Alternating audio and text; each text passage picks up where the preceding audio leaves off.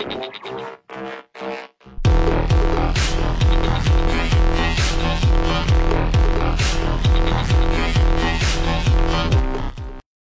guys, in today's video I'm going to show you how to turn off blink feed on your HTC One.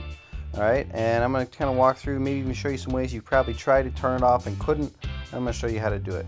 So you can see here I still have blink feed, it's still on the side, and it is running. Now normally you can go into settings, and on applications you don't want on your device, you can go into App Manager, and things maybe you don't want to run, they're still technically there, but you can get rid of them and keep them from running by doing this. I'll show you. You click on the app and then you hit this disable button right here that's grayed out. I cannot disable this one, it will not let me. So I can't disable HTC's blink feed, but it really annoys me and I really don't like using it. So that being said, how else would we possibly get rid of it?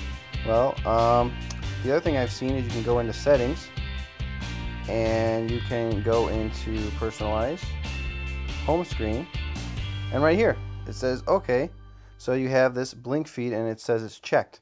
So let's just go ahead and uncheck it. Oh, okay, so that probably did it, right?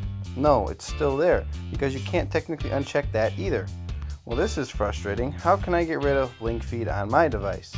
So I just found this and wanted to point it out. It's very simple actually, but it might not be obvious that this is how it works. So right here in personalize, you can go to add apps and widgets. Well, blink feed is technically a widget.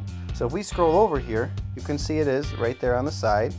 If you want to get rid of this widget, just hold down on it and remove. Now blink feed is gone.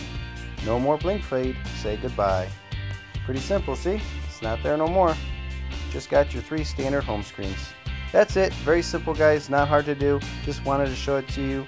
Obviously you're going to think of looking at this device, what's going on with this guy's device? This is running a custom ROM, it's called Viper ROM. I've done install videos on it and all that. You do need to hack your device to get this on there, but that being said, that's what I've got right here. But this way of disabling blink feed or getting rid of it should work on any HTC One device. Hope you guys like this little quick video on disabling or getting rid of blink feed, and we'll catch you guys in the next one. Rootjunky out.